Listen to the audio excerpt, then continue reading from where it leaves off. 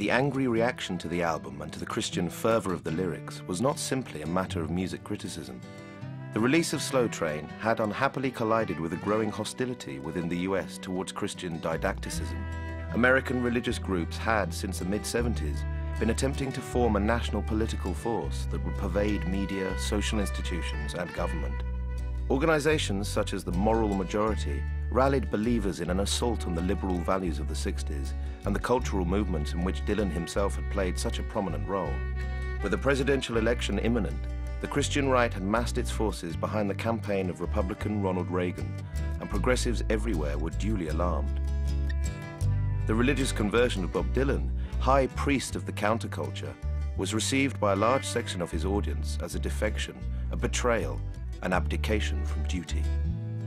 Even as Dylan went off in a kind of aesthetic direction, people still had a great believer in him as a voice of social protest.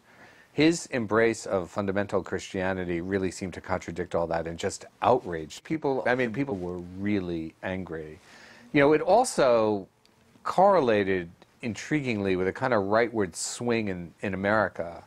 You know, Ronald Reagan was coming into power, and there was this sense of the 60s kind of disappearing or a little bit under assault. So Dylan going over to the other side is what it seemed like. It just seemed like a great betrayal. I mean, I think people always thought there was a spiritual feel in Dylan's music and a kind of spiritual aspiration to it.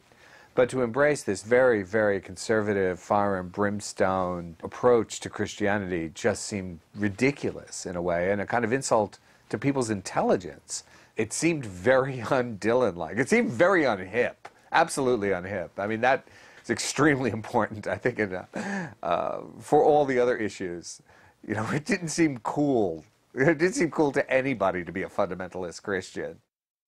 In the winter of 1979, with Slow Train enjoying strong sales figures, Dylan embarked on a new tour. The setlist was stripped of all his pre-Christian work, and the shows loosely resembled gospel performances. Renditions of songs from Slow Train Coming and a forthcoming album, Saved, were interspersed with impromptu sermons that often provoked loud antagonism between Dylan and sections of the crowd. Though the watching press delivered damningly hostile notices, the concert saw Dylan discover an energy and enthusiasm that had been absent from his 1978 appearances. And certainly the shows he gave in 79, 80 are, as a body of concerts, would be his greatest ever. Certainly better than 66. For consistency, better than 75, 76. I mean, they're extraordinary shows. And the passion of Dylan's vocals and his commitment to what he's doing has never been more on his sleeve than those shows. He had a couple of very bad run-ins with audiences, which are amazing to hear. They really are extremely violent, not physically violent, but in terms of what people are haranguing each other in the audience. Dylan's absolutely spitting venom at these people. You know, at one point he says you can rock and roll all the way down to the pit. I mean, you know, this is the guy who reinvented rock and roll. You know, the man who is almost single-handedly responsible for modern rock and roll, telling everyone who believed in it that they're going to burn in hell for eternity. It was, it really was a defining moment. But there's no way back from that. I think he made people feel uncomfortable in a way that they never came to terms with. The last time Bob Dylan was here in the mid-60s, it was much different. The music was different. The time was different. And the biggest difference, you don't walk out in the middle of a Dylan concert. Some people did last night. He talked about religion. He preached. Is that why you walked out? That's why I walked down. Yeah. He stinks.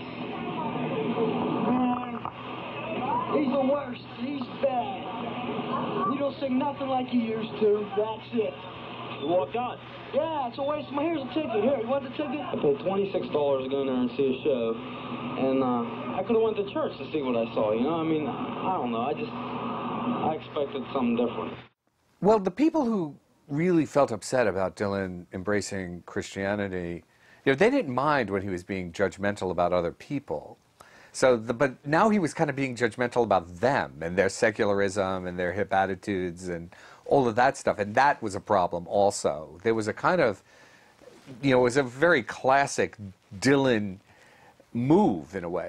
Even as it seemed off any kind of coordinates that you had ever mapped for him, with the passage of time, you could see the kind of sense it made in terms of who he was, because he's turned on his audience so many times, and this was one of them. And it was, but the audience wasn't ready for it. I mean, they rarely are, but in particular this time, it was a brawl. And the growing ill will towards Dylan's salvation even surfaced amongst his peers, with John Lennon recording Serve Yourself as a taunting riposte to Gotta Serve Somebody.